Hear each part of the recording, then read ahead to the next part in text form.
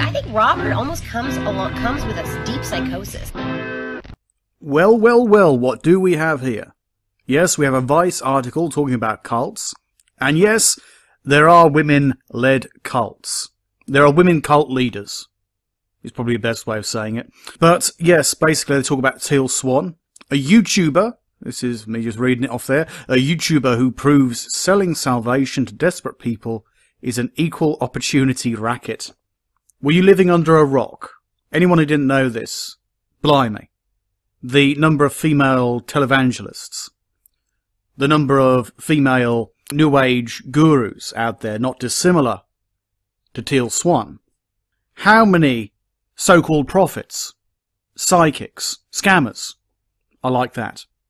There was a psychic who was put away a number of years ago because she scammed large amounts of money off several people, including a person who was an author. There have been numerous cases like this over the years. It's nothing mysterious or magical to imagine, and to know that, factually speaking, there are, and there have always been, to some degree, female cult leaders. Now, they do mention the problem. A great many people think a woman cannot be a cult leader. Ridiculous in this day and age that such gender bias should be in place. Well, thankfully, they respond to this. It's a strange notion, isn't it? For people to ponder that you cannot actually have a female cult leader. When, of course, obviously, evidently, you can. Oh, I do like this. Turns out, it's not exclusively dudes who do this. Yeah, you're right, it's not exclusively dudes. For every, let's say for every other Christian cult leader, end times prophet, there's usually a woman out there who's doing the same racket. Maybe it's slightly less than that. Maybe it's not, you know, one for every two, so one female for every two male who are claiming to be a Christian prophet. But you will find those who are out there and are certainly not a forgotten or forgettable minority. When it comes down to New Age, the die is cast in a different way. Female cult leaders, female psychics, mediums, channelers, people who claim to talk on behalf of the aliens or the gods or whatever the case may be, they're abundant. The blade cuts in the opposite direction, it seems. Where in fact, I would say the majority are in fact female, as opposed to in Christianity, where the majority of cult leaders tend to be male. They also mention about her retreat, Teal Swan's retreat center in Costa Rica, and yeah, it's worth mentioning that too, how much people spend on that. It could be a lot worse.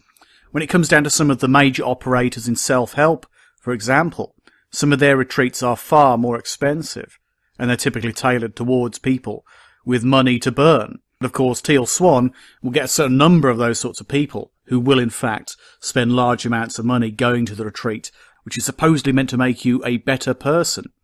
I think many of these people are probably okay, to be honest. No need to feel guilt for just being human. No need to feel like you have to change yourself all that much. And I think many people get hooked on that idea that through some kind of magical enlightenment process, they can change how they think, how they feel, how they live their life. And in that regard, I can understand why it's so appealing.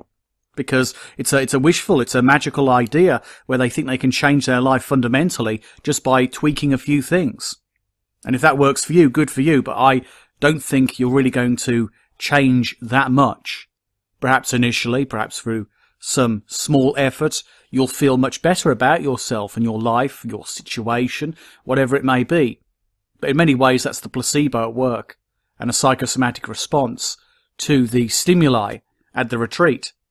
When it comes down to everyday life, 6 months later, I need a top-up. It might not even be 6 months, but it's liable to be a few months down the road. You're thinking, I need to go to another retreat. I need to go to another workshop. I need to go and do something to top up my energy, which of course is reflective of self-esteem issues, but that is a whole other video. It's also good that they mention at the bottom of the article, they link there with the National Suicide Prevention line in the US. There are similar lines, of course they mention the Canadian one as well, and there are similar ones all over the world, in the developed world. There's the Samaritans here in the UK, which are quite good. Despite being called the Samaritans, by the way, the Samaritans UK are not actually a religious organisation. But yes, I would say it's important to point out that when it comes down to cult beliefs, they don't need to be Charles Manson for them to be bad. In other words, they do not need to be the worst case scenario in order for them to be something that, which really should be discussed and refuted. Should be something that we look into and go, okay, there are some harmful characteristics in the case of Teal Swan. It is the discussion of suicide, and her idea is that you should meditate upon it, ponder your own suicide, experience it in meditation through visualization, that you should consider it, and hey, if you do it, what's the worst case scenario? You simply reincarnate. So yeah, that isn't on the same level as a murderous cult, but it is a belief that allows the idea of suicide to be perpetuated and has probably destroyed at least several lives or encouraged people to fall into suicidal thoughts and deep depression.